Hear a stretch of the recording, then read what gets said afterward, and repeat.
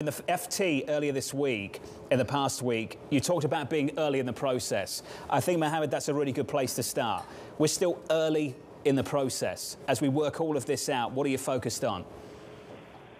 So, John, first and foremost, I am focused on the humanitarian tragedy that's going on with the growing number of atrocities, and that's something you have to worry about in terms of early in the process.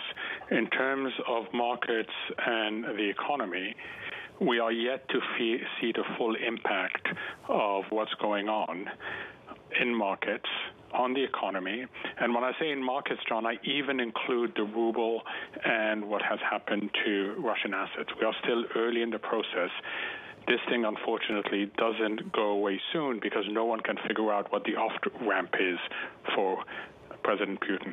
Mohamed, when you start disrupting capital flows to an economy like Russia, which we depend on so much for commodity exports, is it inevitable that you disrupt energy flows even if you don't want to? So first of all, never underestimate the power of crippling a payment system. It brings the economy to a halt. We felt it in 2008 when it was counterparty risk between banks. That impacted the banking system. Russia is now having its payment system crippled. And that brings to a halt a whole series of things. The energy markets still believe that you can have a carve-out. They still believe that you can have an effective way of shielding energy supplies. Let me tell you, for someone who has lived through various dislocation, it is very difficult to be surgical in the midst of such disruptions to the payment system. So I think we still are overestimating the amount of energy that's going to be supplied to the marketplace unless other producers increase output. Where are you looking for signs of stress at the moment, Mohamed?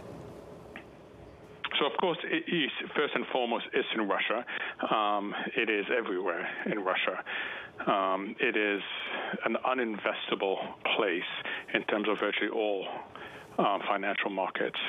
It is in those exposed to Russia, and we haven't yet seen the full impact of that, but you've been talking about European banks. We've seen quite a few mutual funds get hit quite hard, and that's sort of round one.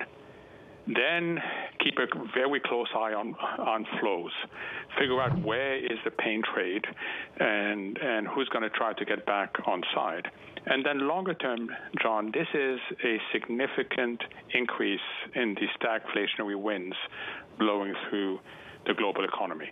The marketplace today is, I think, relieved that that means that the Fed will tighten less, and I think that's correct. I always thought it was ridiculous, this notion that they would tighten 8 to 9 times this year. I think the marketplace now sort of is coming down to a more reasonable amount of tightening. But what the marketplace hasn't recognized is there's a reason why the Fed will tighten less. It's not because inflation has a better outlook, it has a worse outlook, is because growth has a significantly worse outlook for the global economy. I want to pick up on the last point in just a moment. You made several other points there. On the signs of stress, people lining up to dump assets. Mohamed, the gates are closed, and you can see the gates are closed in several funds. The exchange is not even open in Moscow. One way of expressing that is through European banks. You touched on that too. Raiffeisen is down by 8%, ING by 7%, SocGen by 6.65%, adding to the losses over the last couple of days and year to date as well. Mohamed, when you get a series of people, investors and companies, lining up to dump assets all at once and the gates are closed, traditionally in history, what are the spillover, the consequences from that?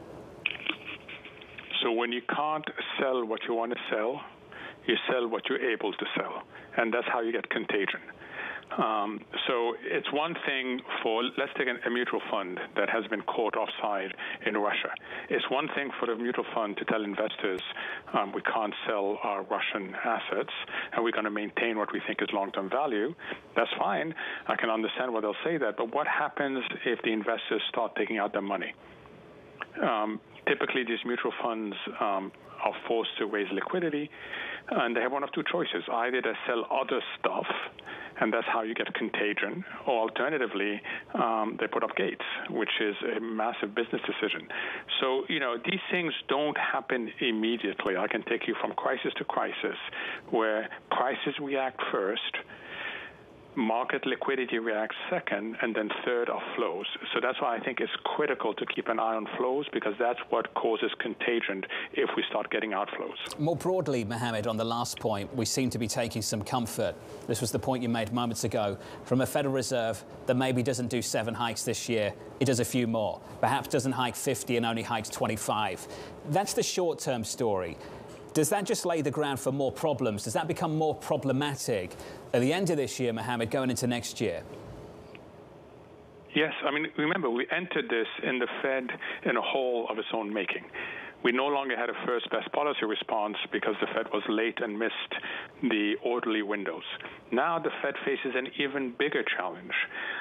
In the short term, I think rather than slam on the brakes and cause a recession, they're likely to opt for tapping the brakes, but that means that the inflation issue becomes more persistent, and that has its own consequences.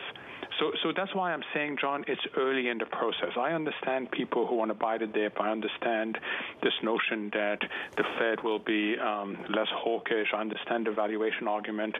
I understand all these things, but in reality, we're looking at so many potential outcomes, with technicals playing a much bigger role and not being offset by stronger fundamentals. The fundamentals are weaker today than they were a week ago.